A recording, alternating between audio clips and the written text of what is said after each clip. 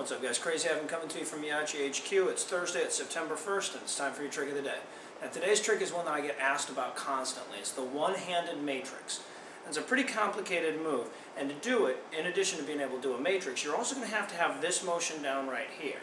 Now that's to have two Myachis on your hand, one forward, one back. Do a vert drop with one without vert dropping the other. The key on that is curling the fingers up once you get to that invert, letting one Myachi go and not the other. And another thing that you'll have to have with that is you'll have to be able to bring the Myachi straight down. If you just curl your fingers up, you're going to have a lot of momentum. It's going to spin way out of reach. But if you bring your hand down as you curl your fingers, you're going to knock that Myachi straight down. So once you've got that, all you need to do to get to the one-handed matrix is to do that, then make a quick juggling exchange, and vert catch that second Myachi with the first one still on your hand. Super complicated move. I'm going to show it to you one more time in slow-mo.